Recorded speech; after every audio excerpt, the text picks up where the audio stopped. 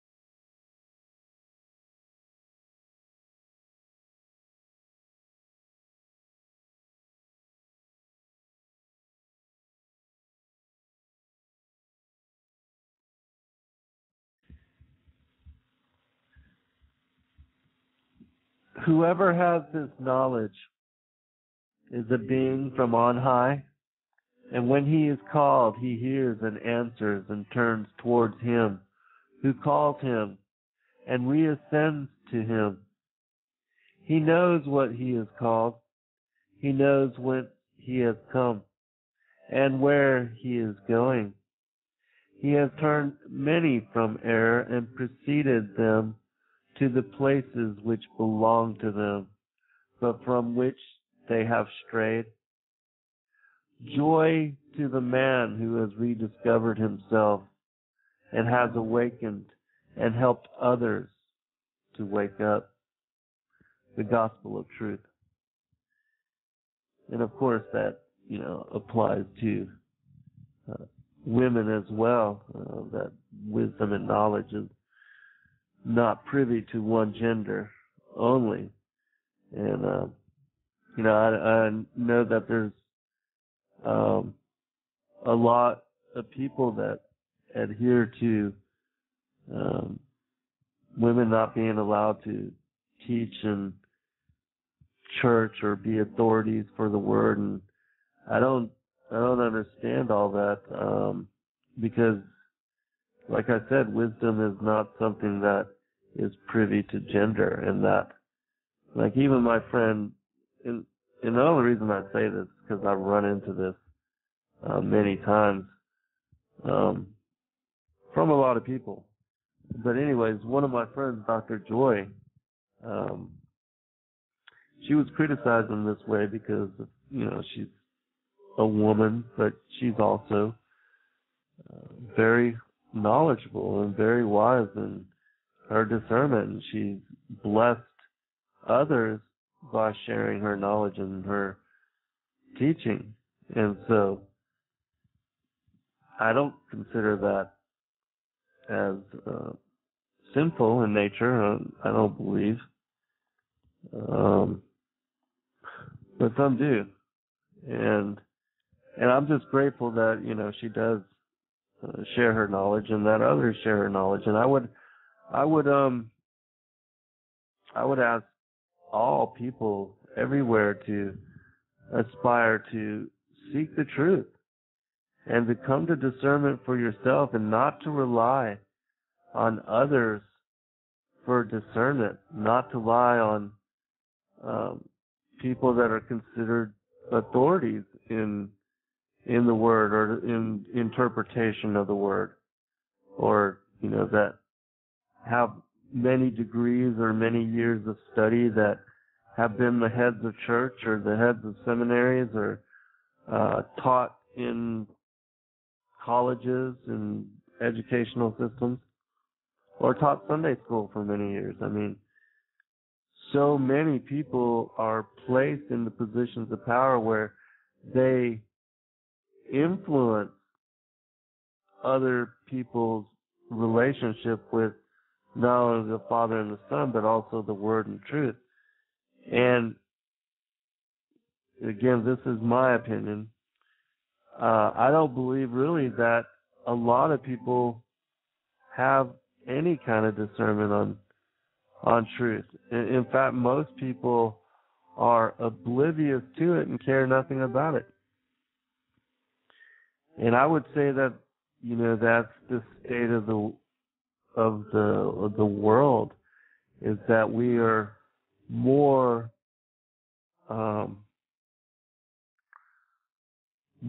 focused on distractions and entertainment and pursuit of whatever it is that keeps us away from study of self and knowledge of who we are and why we're here, what all this is about. The exact same thing that the gospel of truth made mention of. And those questions are so very important, again, in my opinion, to people and our reasons for being here and what all of this is about. And I've seen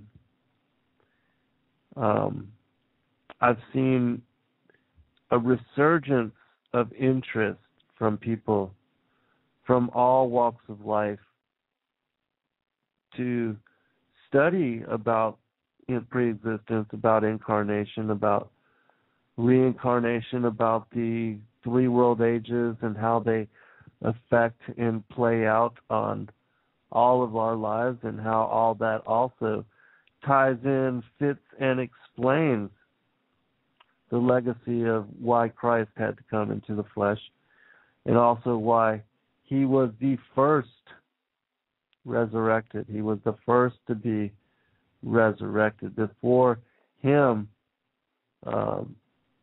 humanity sat in Sheol.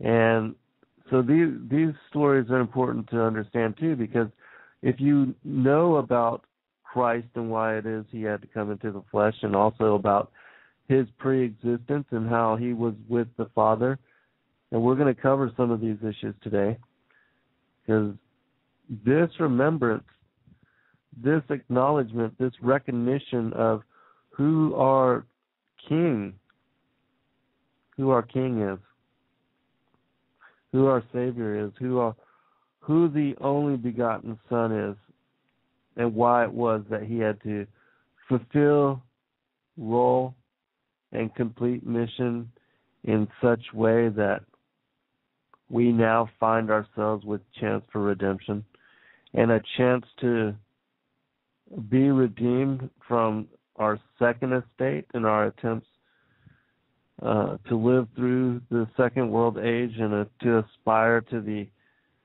salvation that is promised to those that can remain and serve in righteousness and fulfill the desires and the wishes of the Father and the Son for our lives while we're here in the flesh, serving out. Not only, I don't want to say sentence, or even though it's true that this is part of a prison planet system, and that we are caught up in the flesh, and that there's stuff that we must do to fulfill our missions and our spiritual destinies.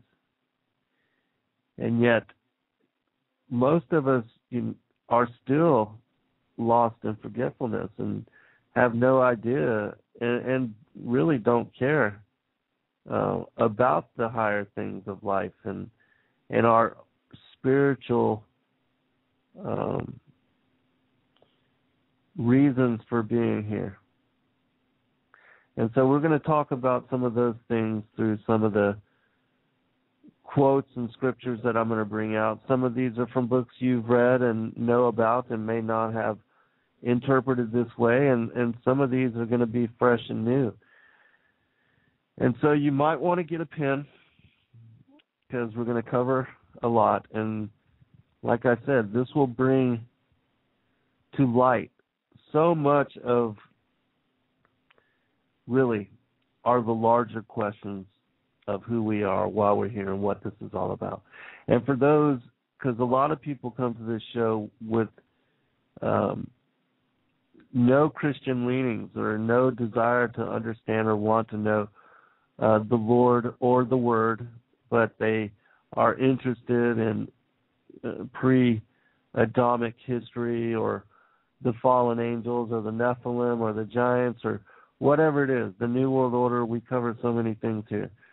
However it is that you have been brought to this show, the real reason for all of us being together in fellowship now in this strange time, in this strange place, is to know this that I'm about to go into. Because in my opinion, this is the secret that ties it all together. And so I appreciate all of you joining me today, and we're going to start with a little-known quote from the Wisdom of Jesus, son of Sirach, which is part of the Apocryphal books. And again, also I want to make mention of this. I decided that with my next book, not the Sons of God, after that one, Sons of God, Who We Are, Why We're Here, that one's going to be out in November.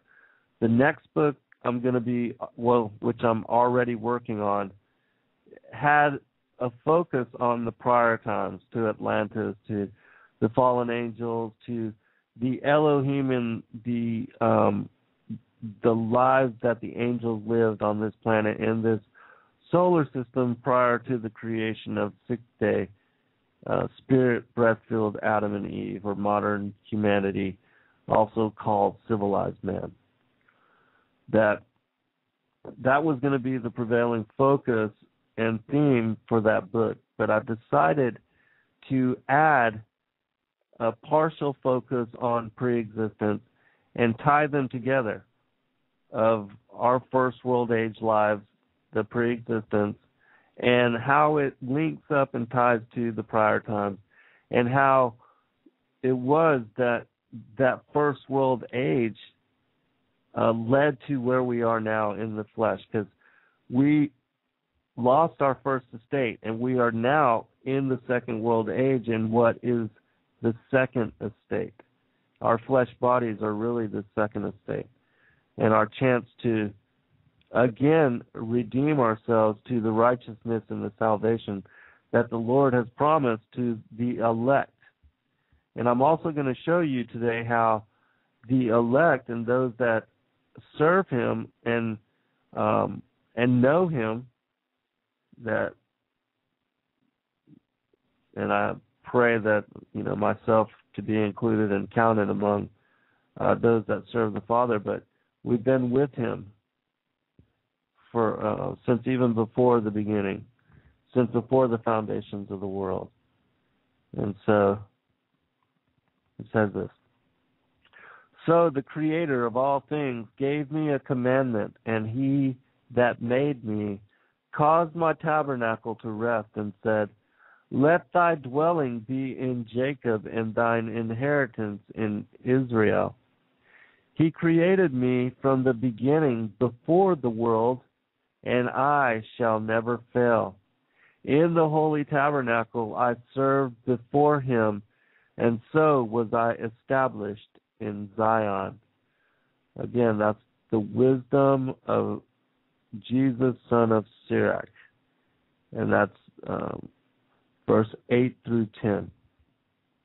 Now, many of you know about, have read about, and now come to discernment and understanding on Psalm 82, which is a very, in my mind, a very important quotation to help us to understand, because it's also from the accepted canon, from the Old and the New Testament. The passages that are from the Old and the New Testament are so very important because they force people to look into the apocryphal and the pseudepigraphal, the codices, the Dead Sea Scrolls, into those books, seeking out these jewels, trying to locate and find these scriptures that are just loaded with truth and discernment. And this is, truth that goes against what are the accepted, well, maybe not against, but this is not the mainstream churchianity belief system most people. And like I said, I've done many interviews with people I consider to be the most researched and well-respected individuals as far as theology and the study of the Word, and yet they have no opinions on this other than, we didn't pre-exist. And so that's why I decided to bring a bit of focus on this theme and to do the many shows that we've been doing, John and I, and others, on this particular topic. And there seems to be a lot of interest on it. And so that's why I wanted to do today's show too, to bring out things that people haven't heard about. So we're going to read Psalm 82, give a short description, explanation, and then go into something else that seems to tie into what is being spoken about in this particular passage. Psalm 82, verse 1 through 8. God standeth in the congregation of the mighty. He judgeth among the gods. How long will ye judge unjustly and accept the persons of the wicked, Selah? Defend the poor and the fatherless. Do injustice to the afflicted and needy. Deliver the poor and needy. Rid them out of the hands of the wicked. They know not, neither will they understand. They walk on in darkness. All the foundations of the earth are out of course. I have said, ye are gods, and all of you are children of the Most High. But ye shall die like men, and fall like one of the princes. Arise, O God, judge the earth, for thou shalt inherit all nations. All right, important. God standeth in the congregation of the mighty.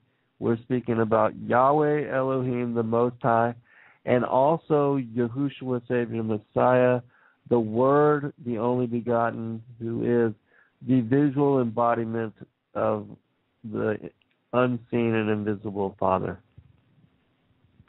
And so them together created all things and brought all things into being.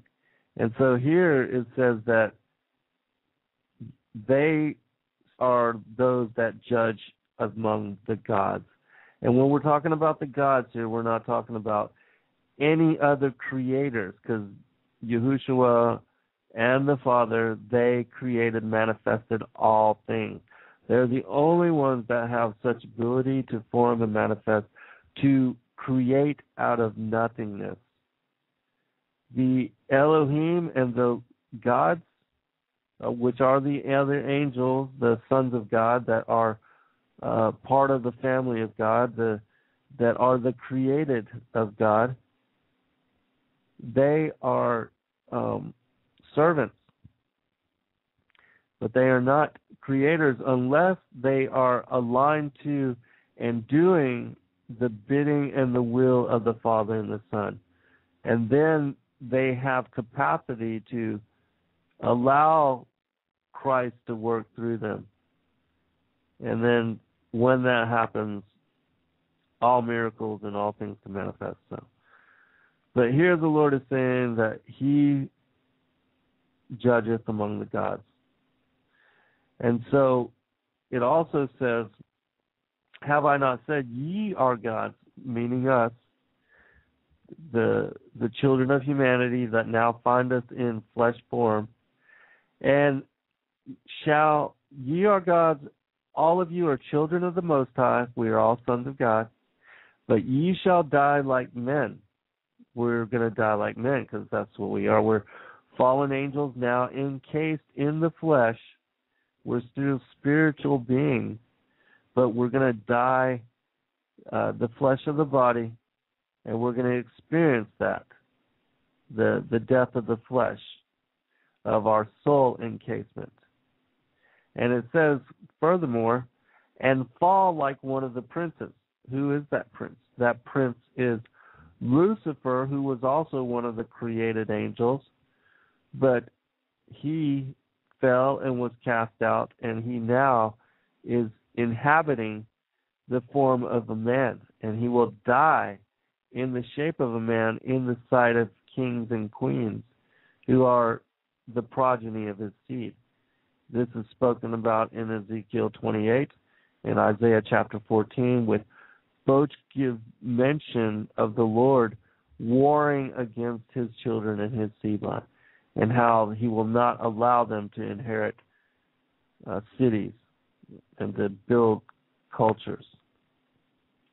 And so this particular psalm speaks of us as the sons of God, now having also lost our first estate, incarnating into the flesh.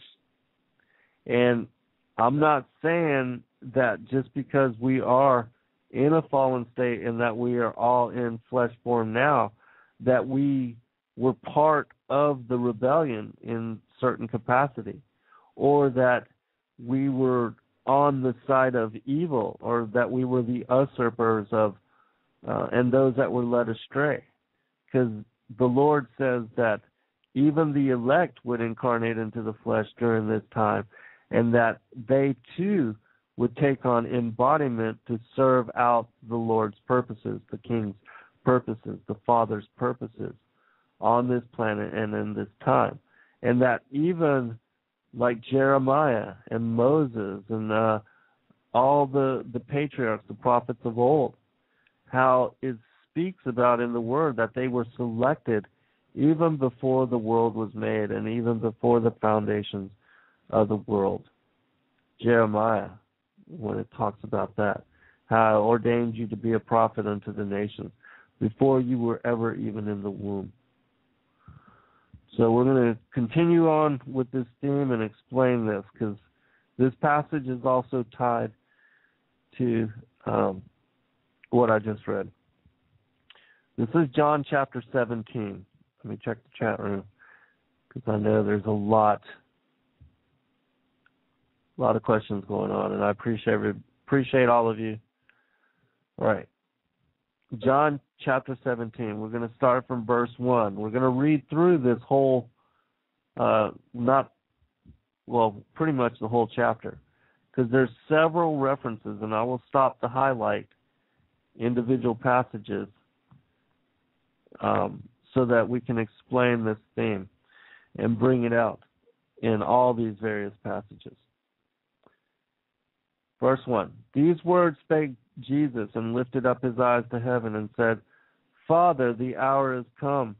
Glorify thy Son, that thy Son also may glorify thee, as thou hast given him power over all flesh, that he should give eternal life to as many as thou hast given him. And this is life eternal, that they might know thee, the only true God, and Jesus Christ, whom thou hast sent. I have glorified thee on the earth. I have finished the work which thou gavest me to do. This is an important verse. Verse 5. And now, O Father, glorify thou me with thine own self, with the glory which I had with thee before the world was. I have manifested thy name unto the men which thou gavest me out of the world. Thine they were, and thou gavest them me, and they have kept thy word. I want to stop here. All right, focus on verse 5 and 6. And now, O Father, glorify thou me with thine own self, with the glory which I had with thee before the world was. So Yahushua is saying here in this particular passage, as it says in John chapter 1, that he was with the Father, that the Father knew him, and that gave him his glory, and that this all happened before even the world was. That we're talking about the creation of modern earth, the dividing of the firmament, the destruction of Tiamat, all those things which happened after. And I talk about that also in my next book when I explain the Genesis timeline. But I'm not going to go there today. If you want to look at it, there's a timeline of creation in the archives where I explain all that. All right, verse 6. I have manifested thy name unto the men which thou gavest me out of the world. And so the Father gave to the Son these particular spirits to manifest his glory. And then it says this, thine they were, meaning they were the Father's, they were with the Father, and thou gavest them me. So the Father is given these spirits, the elect, to his Son to utilize for their glory. And then it says, and they have kept thy word. So these are the ones that were serving the Father during the first world age, during our first estate, and they were the ones that served him and held up his commandments and ordinances. They were the ones that fought with Michael and the cherubim angels to eradicate Lucifer and his evil angels from the heavens. Because all this took place before we ever entered into the flesh and before Adam and Eve were ever created, before the second world was even thought up to breed. Well, the Lord already knew, the Father and the Son already knew, but as far as manifesting this this idea and this unfolding the whole plan of salvation as the Father and Son did, the angels didn't know about that. We didn't know about that. All right, so I'm going to continue on with verse 7 because we're going to get into another important theme here. Now they have known that all things whatsoever thou hast given me are of thee. For I have given unto them the words which thou gavest me, and they received them, and have known surely that I came out from thee, and they have believed that thou didst send me. I pray for them. I pray not for the world, but for them which thou hast given me, for they are thine. And all are mine, are thine, and thine are mine, and I am glorified in them. And now I am no more in the world, but these are in the world, and I am come to thee, Holy Father. Keep through thine own name those whom thou hast given me, that they may be one as we are. While I was with them in the world, I kept them in thy name. Those that thou gavest me I have kept, and none of them is lost, but the son of perdition, that the scripture might be fulfilled. All right, let's review verse 12. Now remember going back to Psalm 82 where it spoke of the prince that would have to die. That prince is the son of perdition. It says in this particular passage, verse 12, those that thou gavest me I have kept, and none of them is lost, but the son of perdition, that the scripture might be fulfilled.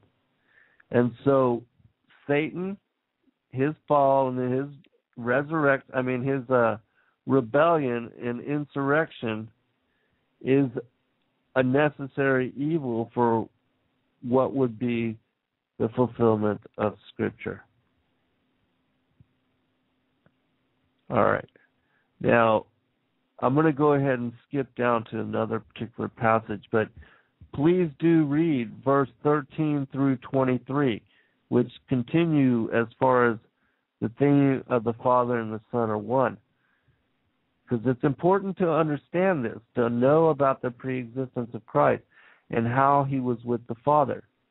That way you don't, have it somewhere in your head that Yahushua was just some other man or some other fulfillment or embodiment of an avatar or ascended master or anything like that. Christ preexisted with the Father. And he is the only begotten of the Father. He is the Word. He's the one whom the Father utilized to bring forth all of creation and to manifest all of creation. Completely different thing. All right, verse 24 says this, Father, I will that they also whom thou hast given me be with me where I am, that they may behold my glory, which thou hast given me, for thou lovest me before the foundation of the world. And so again, here's the whole reoccurring theme, that the elect were with Christ and Christ was with the Father, and that all had preexisted even before the foundation of the modern world. All right. Now, just to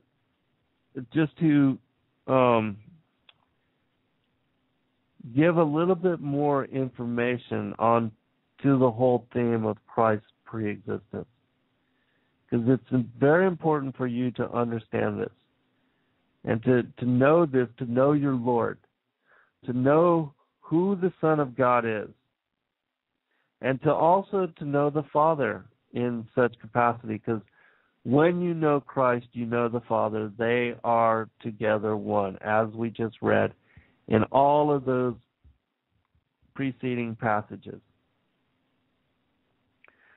So, this particular passage comes from the Gospel of Bartholomew, and it's spoken by Satan. And Satan gives a description of how he was the first archangel created. And he's going to talk about what happened before the war in heaven, when all things were not yet destroyed, not yet not good, you know. All right, so says this, and this is important. And he lightened him and saith to him, say all that thou hast done and all that thou doest. And Beliar answered and said, if thou wilt know my name, at the first I was called Satanel, which is interpreted a messenger of God. But when I rejected the image of God, my name was called Satanas, that is, an angel that keepeth hell. And again Bartholomew saith unto him, reveal unto me all things, and hide nothing from me. He said unto him, I swear unto thee by the power of the glory of God, that even if I would hide aught I cannot, for he is near that would convict me. For if I were able, I would have destroyed you like one of them that were before you. For indeed I was formed the first angel. For when God made the heavens, he took a handful of fire and formed me first, Michael second.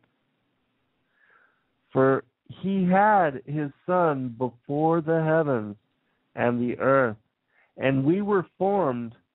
For when he took thought to create all things, his son spake a word, so that we also were created by the will of the Son and the consent of the Father. Very important verse here.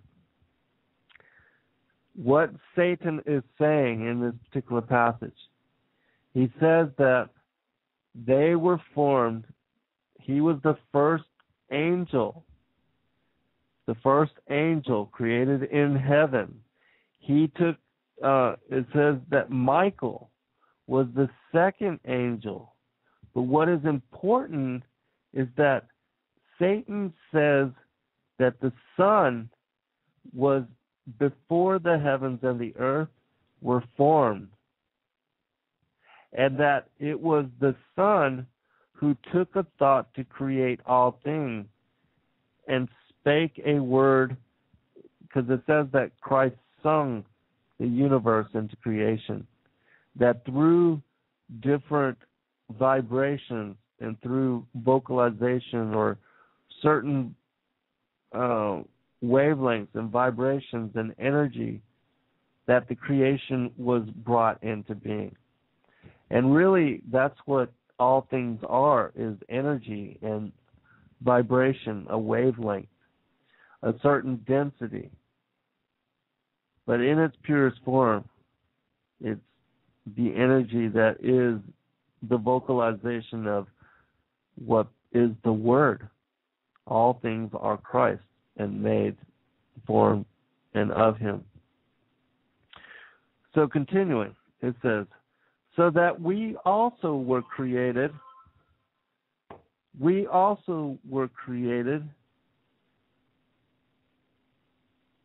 by the will of the Son and the consent of the Father.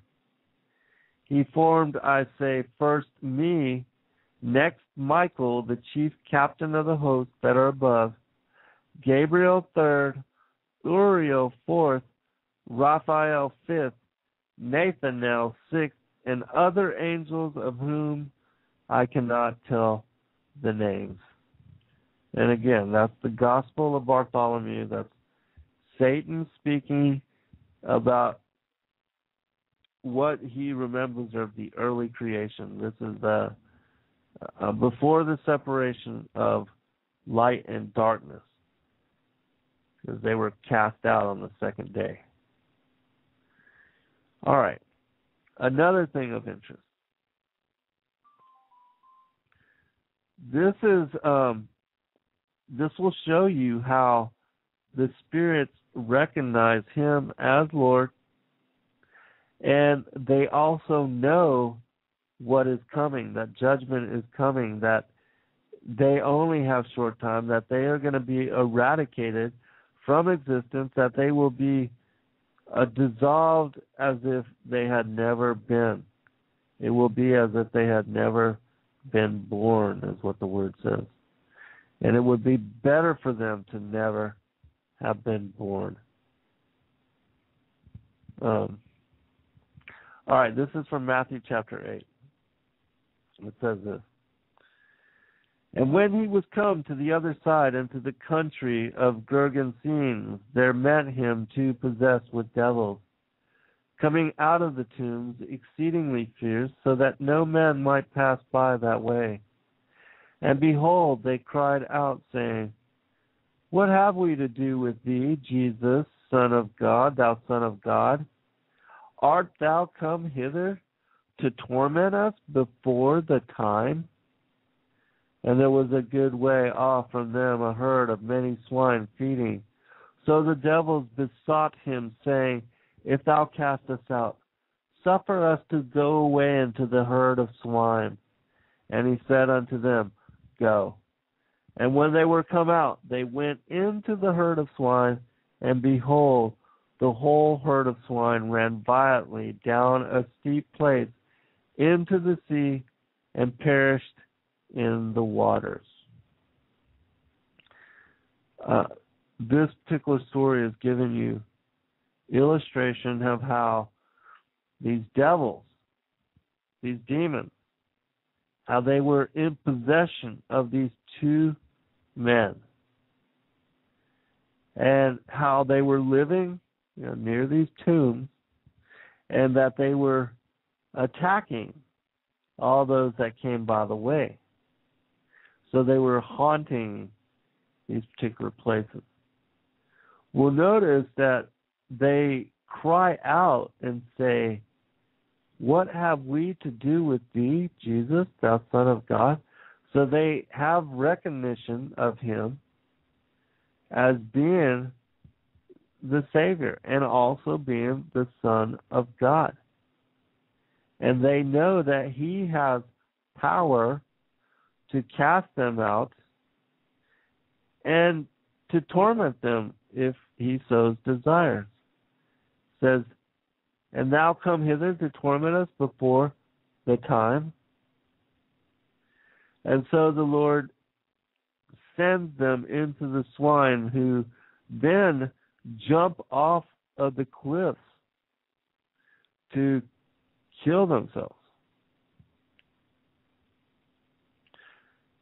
This would be a good place for me to also talk a little bit about the theme of reincarnation.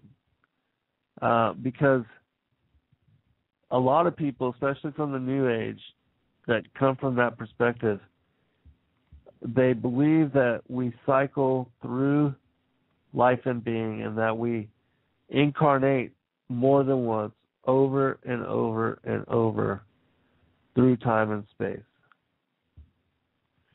I'm going to tell you that that's not true. Now, there is certain truth to it, and this is what I have to explain. Because for the elitists, the occultists of the world, the blood royal elite, those that rule through the divine right of kings, there is possibility of reincarnation only to the extent that it is certain those that are called the ancient ones, those that are of the first rebellion, that these beings do inhabit and cycle through life and being, taking form and holding existence through those that willingly give themselves through ritual, blood sacrifice, sexual magic, and other such abominations to being a host for this particular ancient presence. And so, yes, for them, because they're trying to escape judgment. Remember, the fallen ones, they're trying to escape judgment. They know that their time is coming, that they're going to be eradicated completely from existence. But the only way for them to hold form is through such ritual. And that it takes blood ritual, and it takes individuals being willing recipients, willing fit extensions for those that want to inhabit them and occupy them. And so those that do go to such extents, that are willing to give of themselves and to be involved in a cult in such way, they are the ones that, they are hosted by this ancient evil presence, and they have been certain bloodlines. Certain bloodlines are inhabited and hosted by these ancient beings. And so that's the difference between incarnation and reincarnation. For souls that are incarnating into the flesh and coming into the second world age and visiting this experience as our second estate, you're going to live once, you're going to die, you're going to be judged. So realize that every thought, every action, everything you do while you're here is very important and has specific bearing on your election, which that's a theme I'll go into very soon. But not only to your election, but to your salvation and where your soul, your spirit will be for eternity, or what will be the eternal third world age, which is coming, which is a return to our first estate. Or at least that's what I pray for all of us. But it says that there won't be a lot, because not many care. Not many want to know. And so just to give you a little something from the ancient text that speaks about this, from the Emerald Tablets of Thoth, tablet number 8.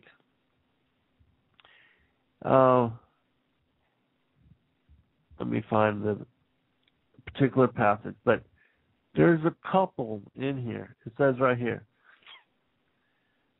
far in the past, before Atlantis existed, men there were who delved into darkness using dark magic, calling up beings from the great deep below us. And forth came they into this cycle. Formless were they of another vibration, existing unseen by the children of earth men. Only through blood could they have formed being. Only through man could they live in the world. In ages past were they conquered by the masters, driven below to places whence they came. But some there were who remained hidden in spaces and plains unknown to man.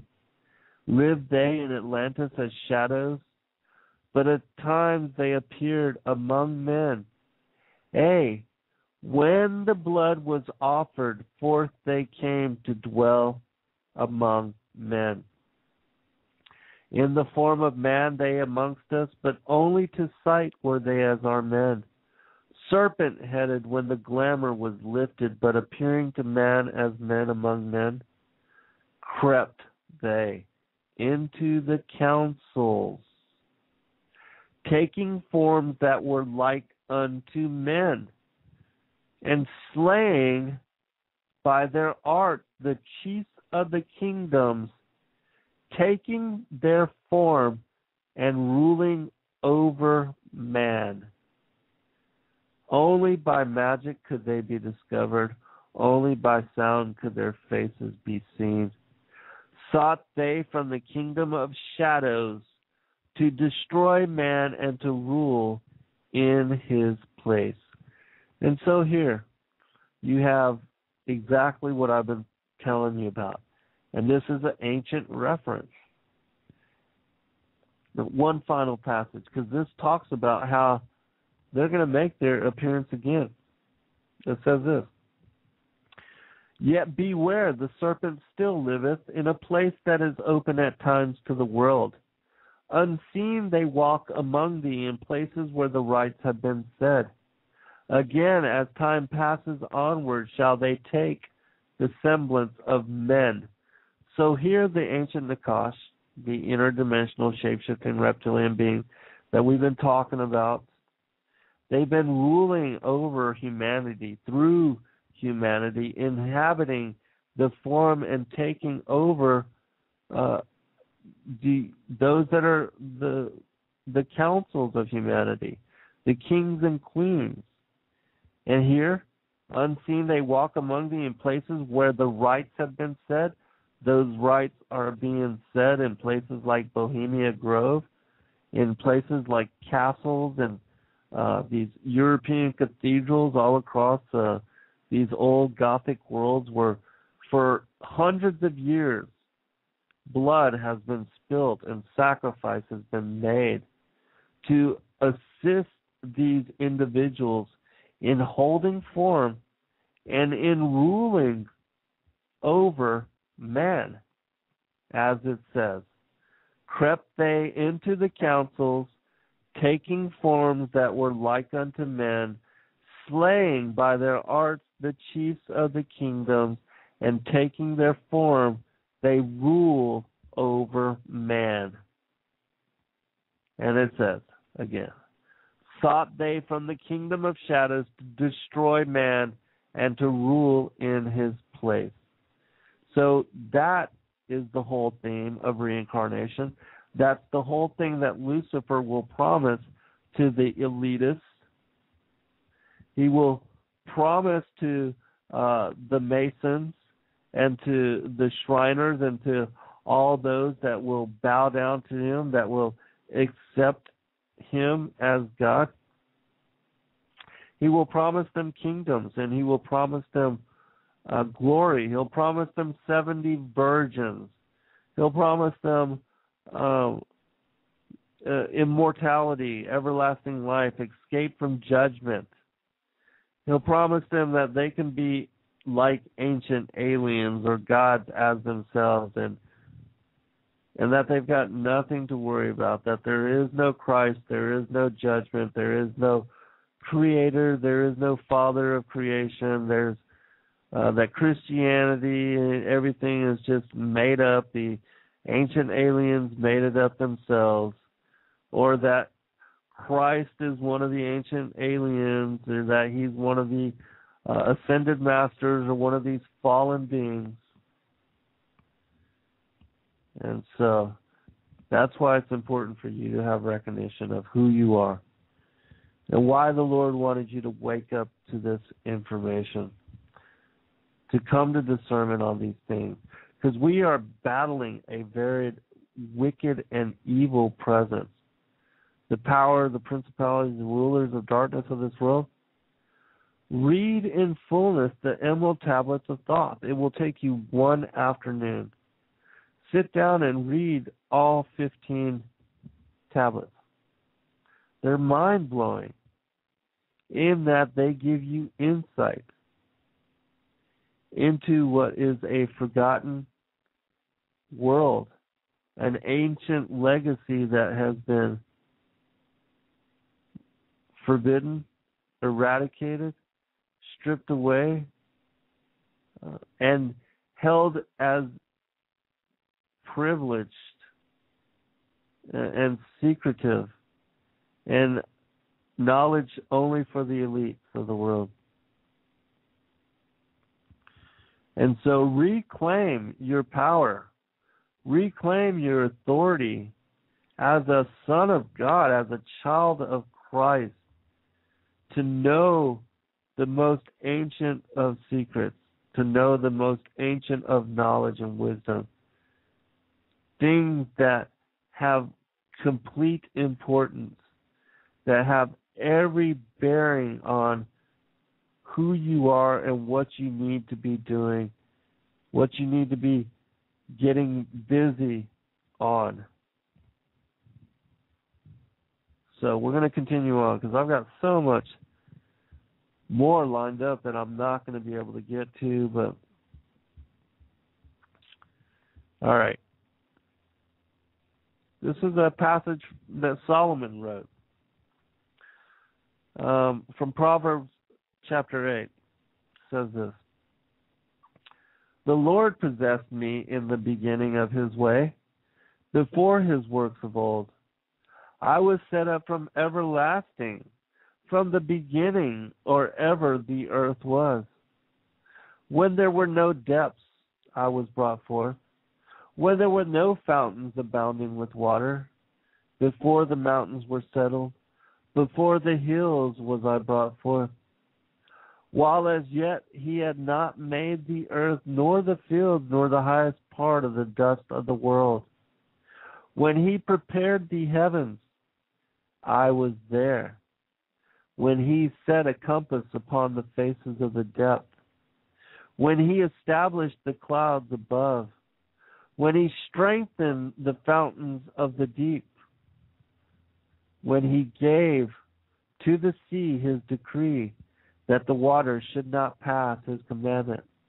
When he appointed the foundations of the earth, then I was by him, as one brought up with him, and I was daily his delight, rejoicing always before him, rejoicing in the habitable part of this earth, and my delight were with the sons of men."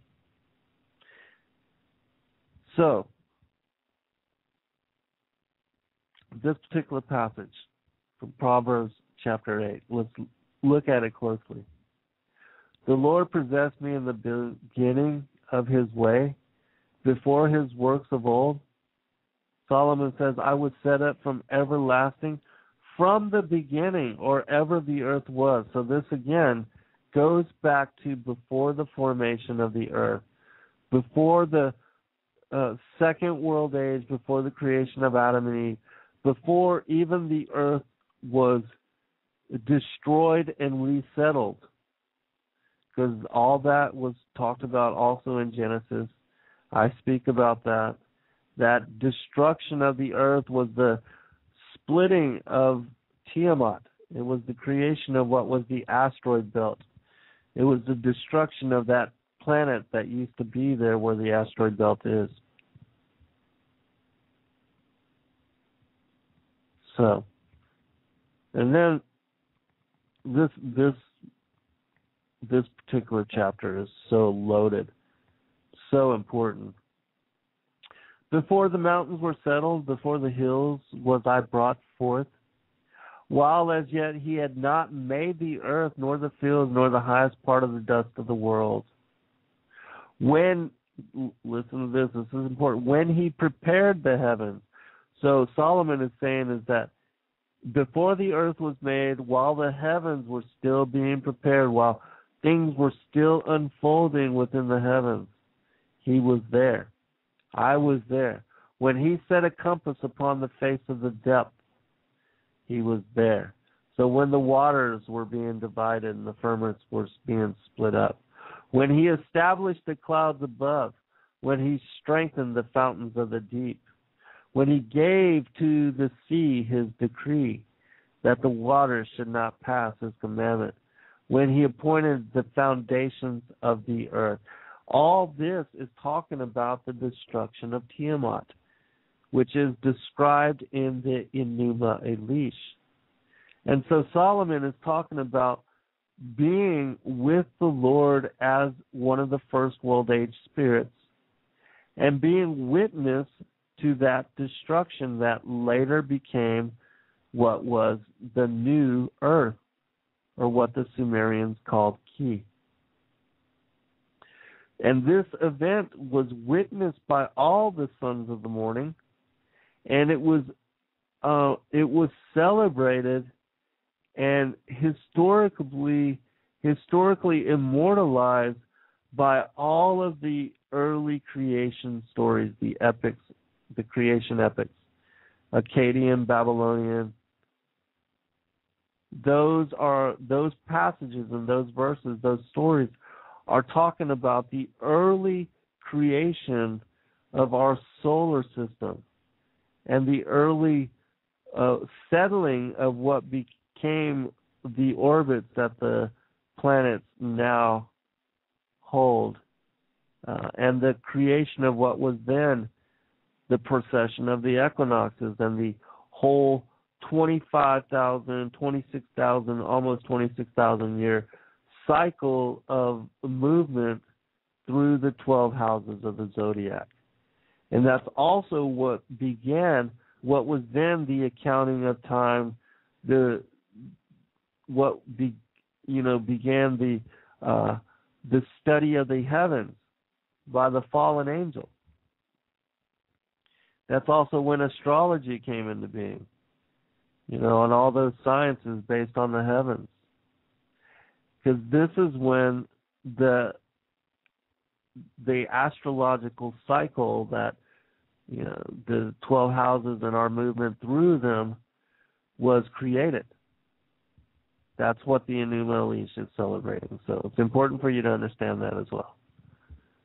All these things are covered in my next book. All right, check the chat room, then we'll continue on. We're quickly running out of time.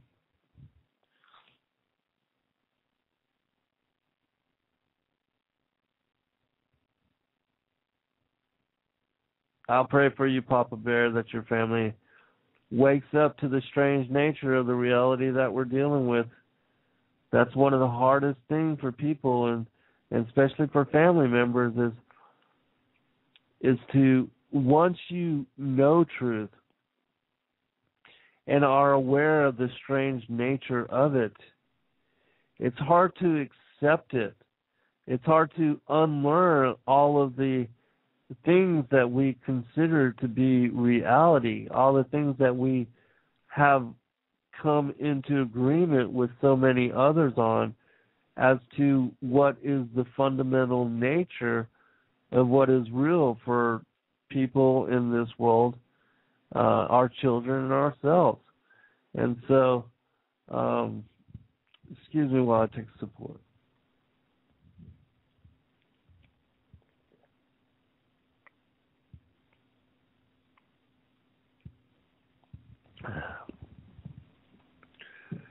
All right. Let me continue here. Just a real quick passage from the Apocryphon of James. So, one sentence. It says this. They will ask you, where are you going? The answer, to the place from which I came. I return to that place. So, most people believe that our existence begins with conception, with being formed into the flesh, that our spirit enters into our flesh bodies at this particular time. And this is where we are created. That our spiritual existence had no prior anything up until this point. And that we somehow are then just created out of nothingness in that moment to then just come and inhabit these forms of flesh.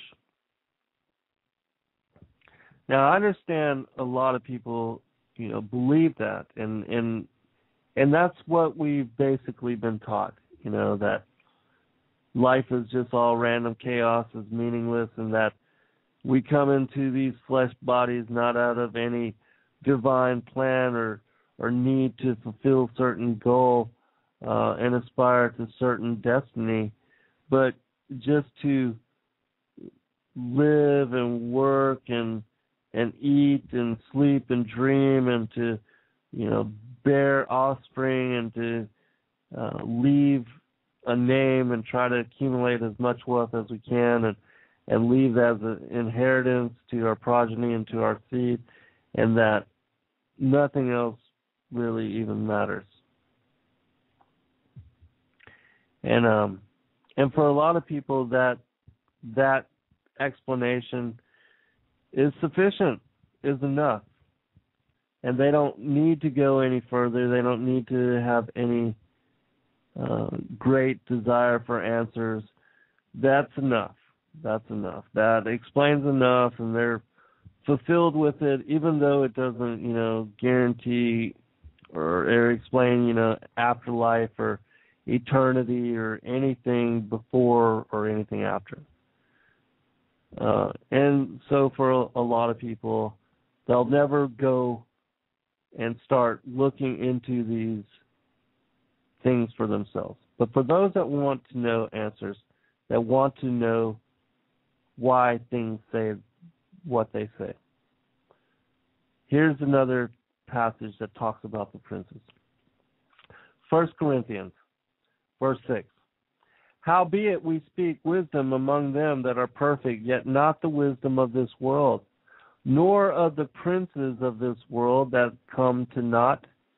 But we speak the wisdom of God in a mystery, even the hidden wisdom, which God ordained before the world unto our glory, which none of the princes of this world knew. For had they known it, they would not have crucified the Lord of glory.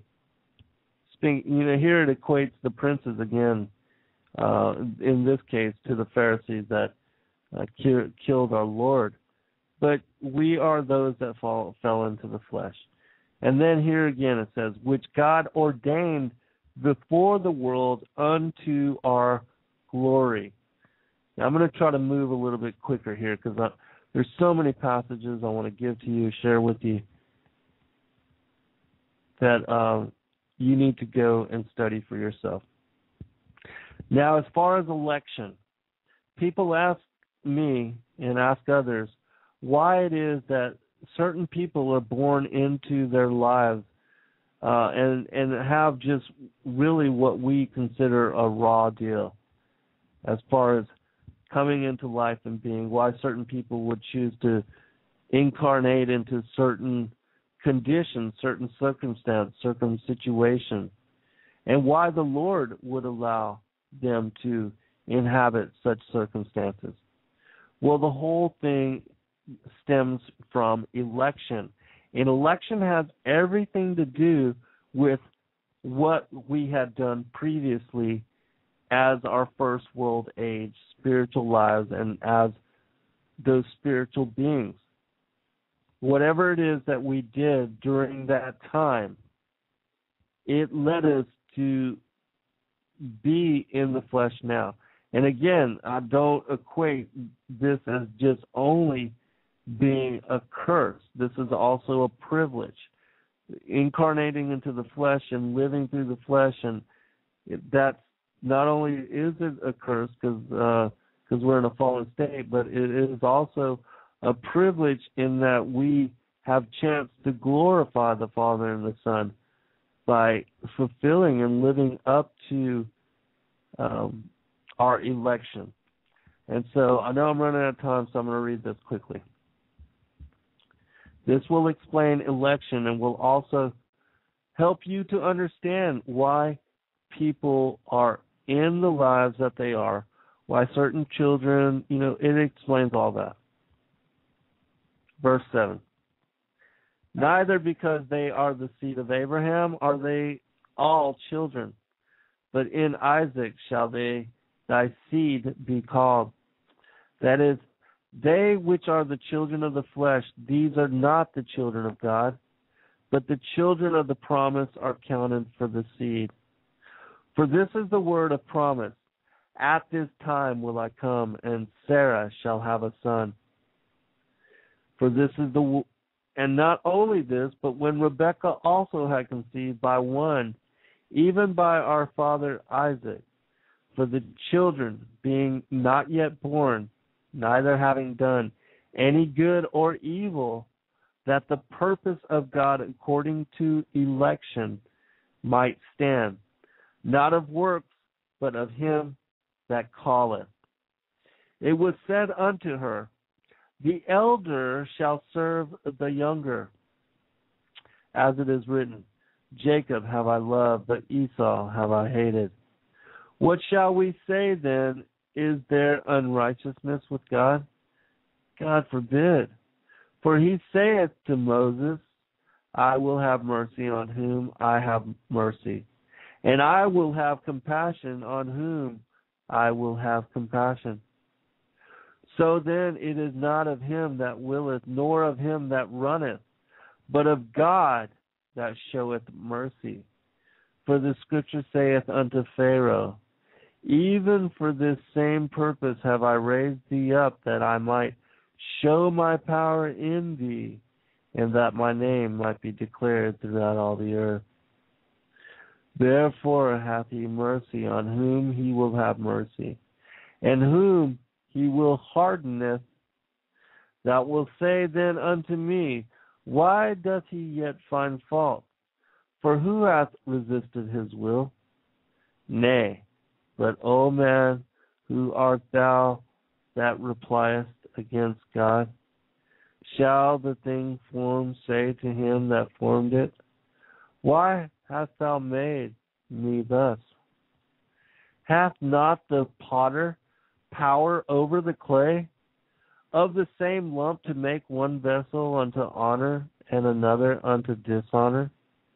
What if God, willing to show his wrath and to make his power known, endured with much long suffering the vessels of wrath fitted to destruction, and that he might make known the riches of his glory on the vessels of mercy which he had afore prepared unto glory, even us whom he has called, not of the Jews only, but also of the Gentiles.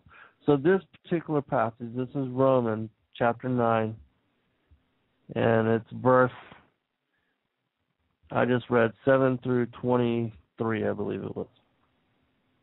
This passage talks about even the seed of Jacob and Esau, and how Esau was hated, and that Esau was hated before he was even born, even as a young innocent babe, as a child.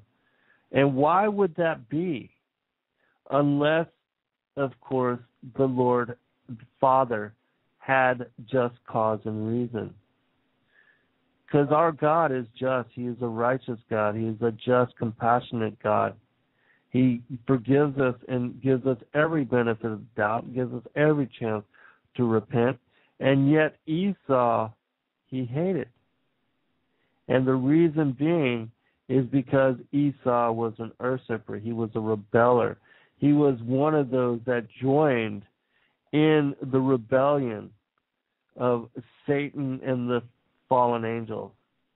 And he was one of those that served the dark side and the evil which caused humanity to fall, which caused us even being in the flesh now. So he was on that side. He was part of the sons of Belial. And he even gave up his birthright in the flesh. He went out seeking darkness and married into the pagan tribes. And so that's why the Lord hated him. And so it's important for you to understand election, because election has everything to do with why we are where we are now in the flesh. and in whatever circumstances and situation we find ourselves in. Another passage which talks about Jacob and Esau. I have loved you, saith the Lord, yet ye say, wherein hast thou loved us? Was not Esau Jacob's brother, saith the Lord? Yet I loved Jacob, and I hated Esau, and laid his mountains and his heritage waste for the dragons of the wilderness. Whereas Edom saith, we are impoverished, but we will return and build the desolate places. Thus saith the Lord of hosts, they shall build, but I will throw down. They shall call them the brother of wickedness, and the people against whom the Lord hath indignation forever. We're talking about the children of Esau, the Canaanites, those that are not written into the book of life. All right. Continuing. Oh, this is another passage, too, which talks about these two different bloodlines and also speaks on the foundations of the world. So I'm going to read this real quick as well. I know that ye are Abraham's seed, but you seek to kill me, because my word hath no place in you. I speak that which I have seen with my father, and ye do that which you have seen with your father. They answered and said unto him, Abraham is our father. Jesus said unto them, if ye were Abraham's children, you would do the works of Abraham. But now ye seek to kill me, a man that hath told you the truth, which I have heard of God. This did not Abraham. Ye do the deeds of your father. Then said they to him, we be not born of fornication. We have one Father, even God. And Jesus said unto them, if God were your Father, you would love me, for I proceeded forth and came from God. Neither came I of myself, but he sent me. Why do you not understand my speech? Even because you cannot hear my word. Ye are of your father the devil, and the lusts of your father ye will do. He was a murderer from the beginning, and abode not in the truth, because there is no truth in him. Whence he speaketh a lie, he speaketh of his own, for he is a liar, and the father of it.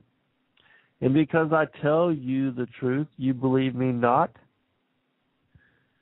Which of you convinceth me of sin? And if I say the truth, why do you not believe me? He that is of God heareth God's word. Ye therefore hear them not, because ye are not of God. Then answered the Jews and said unto him, say we not well that thou art a Samaritan and hast a devil? Jesus answered, I have not a devil, but I honor my Father, and you do dishonor me. And I seek not my own glory. There is one that seeketh and judgeth. Verily, verily I say unto you, if a man keep my saying, he shall never see death. Then said the Jews unto him, now we know that thou hast a devil. Abraham is dead, and the prophets, and thou sayest, if a man keep my saying, he shall never taste of death. Art thou greater than our father Abraham, which is dead, and the prophets are dead? Whom makest thou thyself? Jesus answered, if I honor myself, my honor is nothing. It is my Father that honoreth me, of whom ye say that he is your God. Yet ye have not known him, but I know him. And if I should say, I know him not, I shall be a liar like unto you. But I know him and keep his saying. Your father Abraham rejoiced to see my day. He saw it and was glad. Then said the Jews unto him Thou art not yet 50 years old, and hast thou seen Abraham? Jesus said unto them, Verily, verily, I say unto you, before Abraham was, I am. John chapter 8. Before Abraham was, I am. In this particular passage, he convicts the Pharisees of being literally the children of the devil, of being of that seed line, and of hating him because they are not of Abraham's seed. And then, speaking of Abraham, he says, before Abraham was, I am. Now that's very, very important, because what the Lord is saying in this particular passage is he's saying is that he was before Abraham. He preexisted before Abraham. Before Abraham was even conceived and thought to be brought up into the womb, Christ already was. And to give you a little bit more as to, because I know I'm running out of time, I only got a little bit of time, so I want to get a couple more passages to give to you that verifies this. Jeremiah chapter 1, verse 5. Before I formed thee in the belly, I knew thee. And before thou camest forth out of the womb, I sanctified thee. And I ordained thee a prophet unto the nations. Now this one is one that most people have never heard about. This is from the Assumption of Moses. Very important passage here. He spoke in the tabernacle to give it by Joshua, saying to Joshua these words, Be strong and of a good courage, so as to do with thy might all that has been commanded, that you may be blameless unto God. So says the Lord of the world.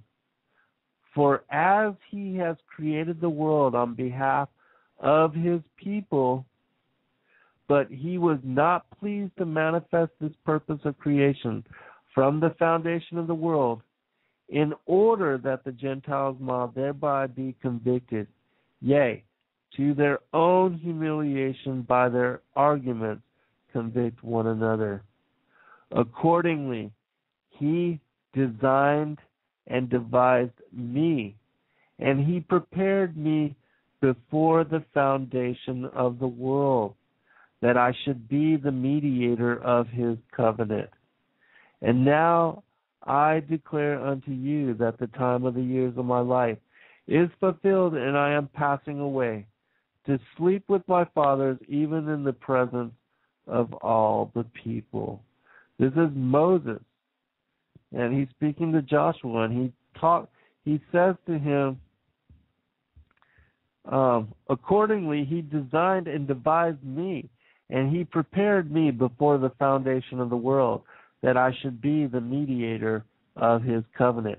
Is that not exactly what Jeremiah said? Before I formed thee in the belly, I knew thee. It's the exact same thing. The Lord knew us. The elect pre-existed with him. Now, I think I've got enough for one more passage. And I think this will summarize and tie together a lot for you. Let's see if I can find it real quick. Here we go. This is it. Ephesians says this. Blessed be the God and Father of our Lord Jesus Christ, who hath blessed us with all spiritual blessings in heavenly places in Christ, accordingly as he hath chosen us in him before the foundation of the world, that we should be holy and without blame before him in love, having predestinated us unto the adoption of children by Jesus Christ to himself, according to the good pleasure of his will. Skipping, because I'm running out of time. Skipping down to verse 11. Actually, I'll skip to verse 9. Having made known unto us the mystery of his will, according to his good pleasure, which he hath purposed in himself, that in the dispensation of the fullness of times he might gather together in one all things in Christ, both which are in heaven and which are on the earth, even in him, in whom also we have obtained an inheritance, being predestinated according to the purpose of him who worketh all things after the counsel of his own will, that we should be to the praise of his glory, who first trusted in Christ, in whom ye also trusted after that ye heard the word of truth, the gospel of your salvation,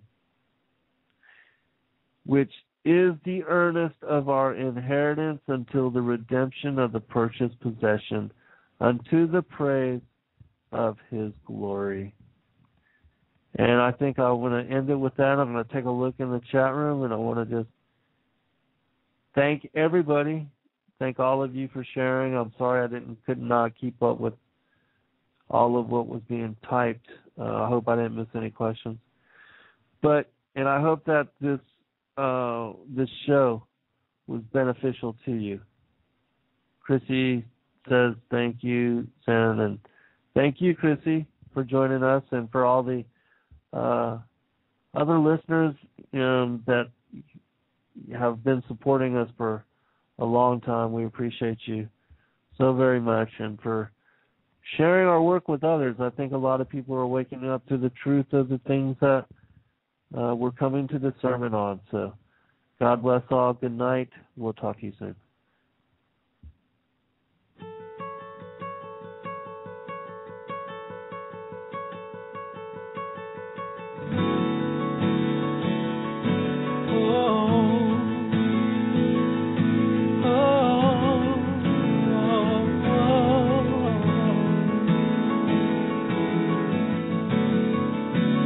Everyone needs compassion, love that's never failing. Let mercy fall on me. Everyone needs forgiveness, the kindness of the Savior, the hope of nations. Oh, Savior, he can move the mountains, but my God is mighty to save. He is mighty to save forever, author of salvation. He rose and conquered the grave. Jesus conquered the grave. Oh, he conquered the grave.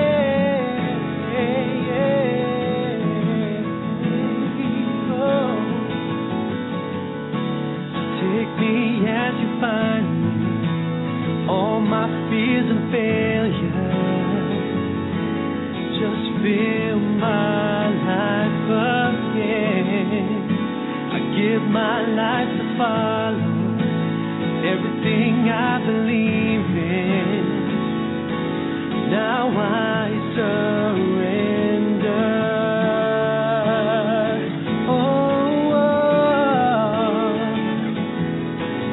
Savior, he can move the mountains, but my God is mighty to save. He is mighty to save forever, author of salvation. He rose and conquered the grave. My Jesus conquered the grave. Oh, you conquered the grave. Yes, you did, Lord. Oh,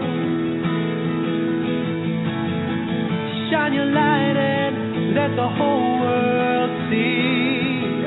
We're singing for the glory of the risen King. My Jesus, shine your light and let the whole world see.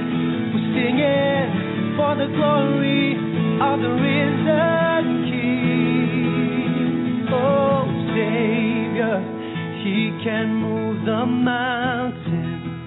My God is mighty to save. He is mighty to save forever. Author of salvation, He rose and conquered the grave.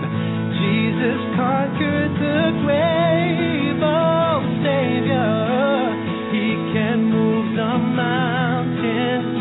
My God is mighty to save. He is mighty to save. Oh, forever. Author of salvation, He rose and conquered the grave. Jesus conquered the grave. Yeah, shine your light and let the whole world see. We're singing for the glory of the risen King. Jesus, shine your light and let the whole world see. We're singing for the glory of the risen